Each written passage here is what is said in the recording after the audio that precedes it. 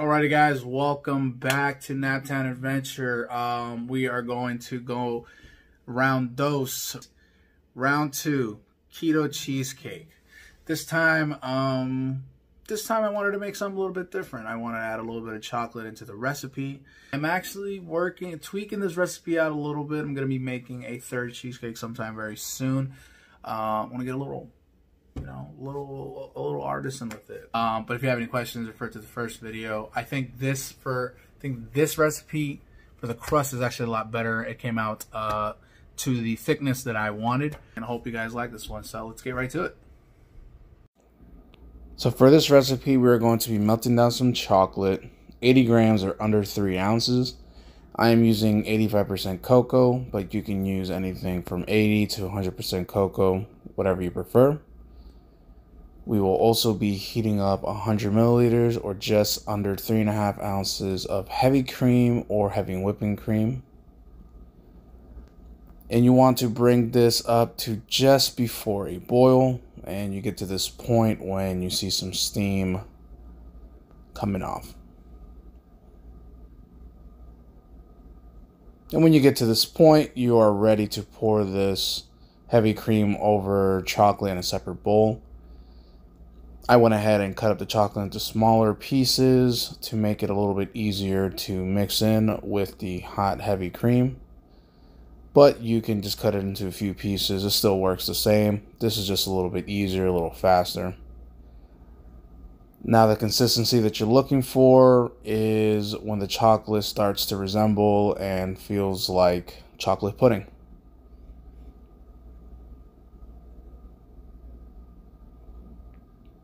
So this recipe, I changed it around a little bit because I wanted a thicker crust. So for the almond flour they're going to be using, I'm using 1 3/4 cups instead of the original 1 1/4 cup that I used in a previous video. I'm also going to be adding 1/2 cup of Swerve Confectioner Sugar instead of a 1/4 cup. I will also be using, well, at this point we will mix in our dry ingredients. I didn't show it in this video, but I did add some salt in this process. We'll be adding just 1 teaspoon of vanilla extract. That's the same recipe from the first video. I will be adding 1/2 cup of butter instead of 1/4 cup. But if you want to use 1/4, that's still okay. I will also still be using 1 egg for this crust.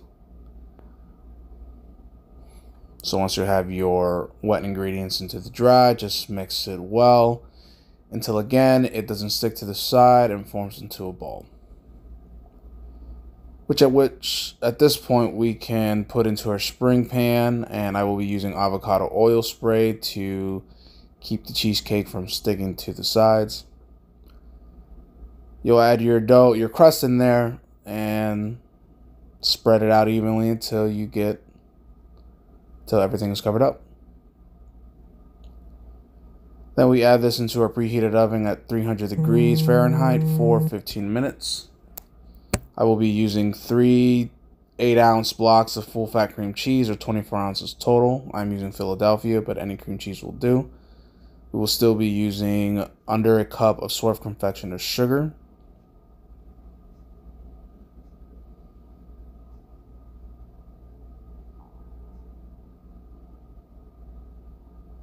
And also just 1/4 wedge of a lemon will do. Just wanted to highlight that I did not drop the lemon in this video, and I made sure to take out all the seeds. And the lemon's pretty juicy. But again, as you're doing this, just make sure we don't have any seeds in there. And I found that I had a few, so just go ahead and pick it out. And we'll be using an electric hand mixer to mix everything well. It's a lot easier with this. You can do it by hand if you'd like. You're just gonna have to use a little chest muscle, right? So 1 teaspoon of vanilla extract, and then we'll be adding an egg and mixing this for a little bit before we add in our second egg.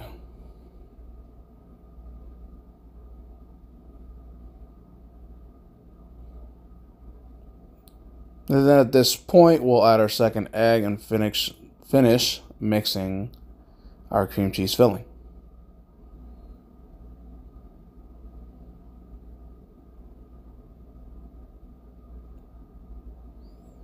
Again, this is a lot easier with an electric hand mixer. By hand, probably take a little bit longer. Once this step is done, we'll go ahead and mix in our chocolate with our cream cheese. Just make sure you get all the little bits in there.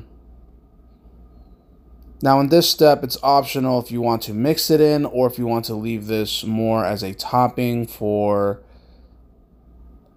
the cheesecake prior to putting it into the oven. I opted to mix in everything, and it turns the chocolate into a milk chocolate, as you can see here. So once this step is done, our crust should be ready. We'll go ahead and pour this over, and again, just mix it evenly until it covers all areas of the crust, and it looks pretty nice on top.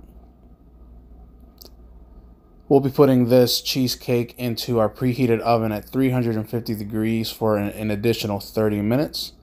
And once that's done, we will bring it up to room temperature for about an hour, and then cover it with aluminum foil. Put it in the fridge for at least 4 hours, preferably overnight, and that's what I've been doing. And this is the next day.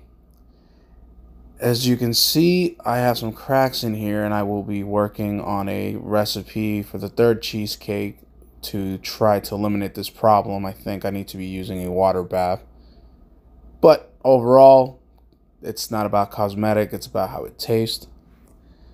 Once you have that done, cut yourself a slice, admire your work, and enjoy this delicious keto chocolate cheesecake. Alrighty, and that's how we have, that's your chocolate cheesecake right there. Keto chocolate cheesecake. I hope you guys enjoyed. Again, I think the crust came out to exactly where I wanted it, the exact thickness, so I'm going to stick with that.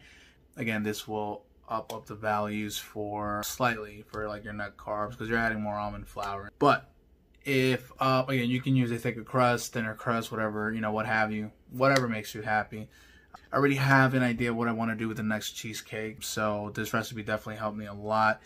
I think from what I remember, or from what I've seen online, cheesecake is made with some sort of like a water bath. So, you know, you put it over some water so the steam helps it. So I'm going to experiment with that and see what I can do.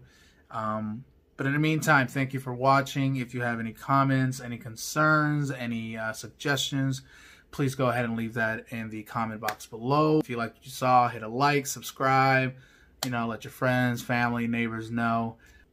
Hey, if there's anything out there you guys want me to make, please, send me a message. Find me on Instagram. It's going to be Nat10 Adventures. So please, thank you very much. I hope you enjoyed. And until next time.